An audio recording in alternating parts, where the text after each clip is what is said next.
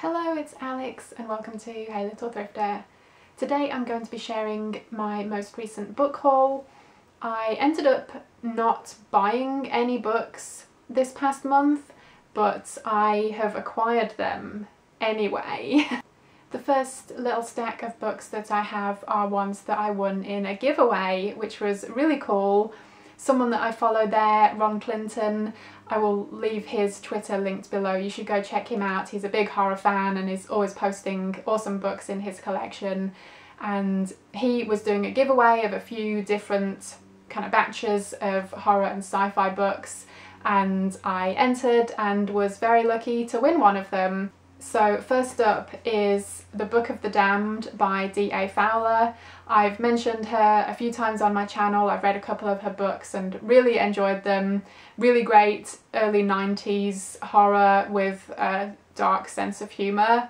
And yeah, this is one of hers that I haven't read yet, so I was super stoked to have this.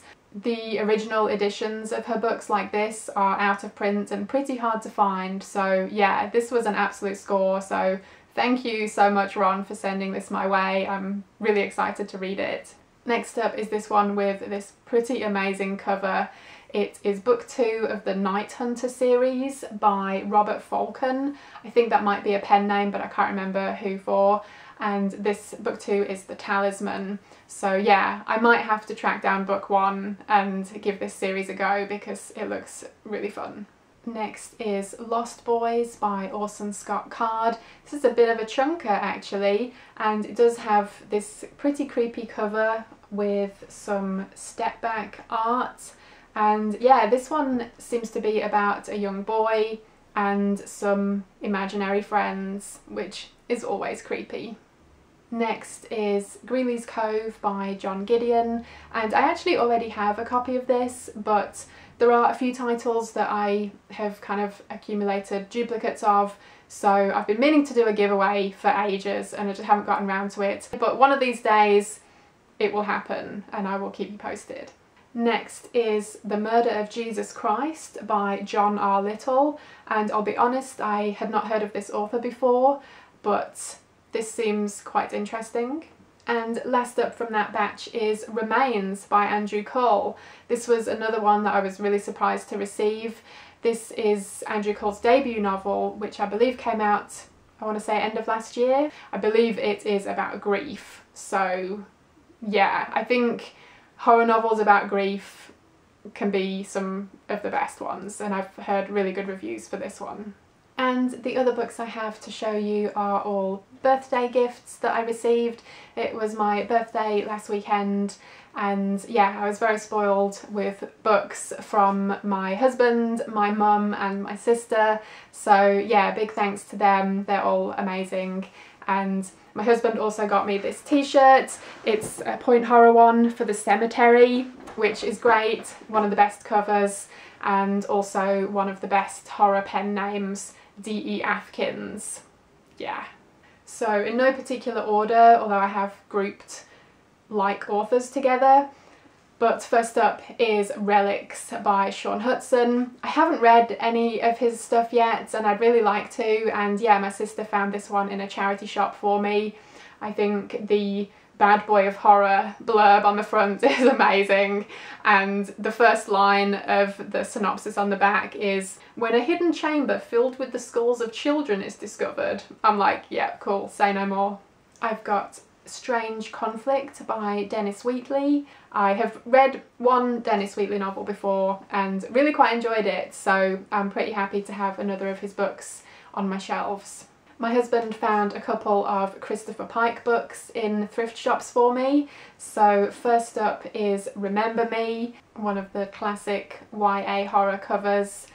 The ones in the UK that I remember were very different in style to the US ones. I really like both in their own different ways, but yeah, finding the US ones is really cool. I just love the bright colours of them. Yeah, I think they're really fun. And also The Season of Passage, which I believe is one of his adult novels rather than his YA stuff.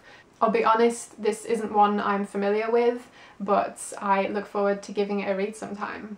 I've been wanting to read some Stephen Gregory for quite a while now. He's a British author and my mum very kindly tracked down a couple of his books for me, so really pleased to have these. First up is The Cormorant, which I think is probably his most famous novel, and yeah, it's just a wee little thing, so definitely want to read this before too long.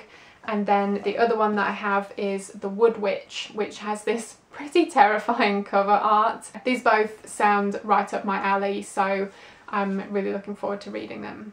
My husband got me a Kathy Koja novel that I haven't read yet. This is Kink, and yeah, I have absolutely loved everything of hers that I've read so far, so I'm very happy to have this one too, and yeah, I know it's going to be amazing. And he also got me this really awesome vintage anthology called Women in Darkness. This is edited by Catherine Potasek. I'm sorry, I'm not quite sure how to pronounce that. Apologies if I mispronounced it. But this is one that I've had on my wish list for quite a while. I love reading horror written by women, specifically from like the 80s and 90s, that kind of era. So yeah, I'm really looking forward to this one. And last but not least, another of my favourite authors, Bernard Taylor. I now have 3 more of his novels that I haven't read yet, so really happy with those.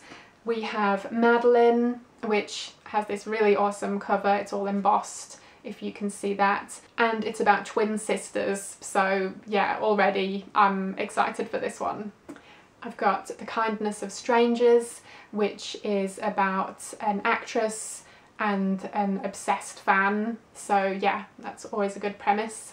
And this one doesn't have a dust jacket, but it is Mother's Boys, and this one, I know there was a film adaptation starring Jamie Lee Curtis, which I haven't seen yet. I've been waiting to read the book first, but yeah, I have it. I found it in a thrift store a while ago on VHS and snapped it up. But yeah, at some point I'm going to read the book, then I can watch the film, and yeah, I'm excited for both. So those were all of the books that I received from lovely people in the month of March. Thank you everyone who contributed to my book addiction.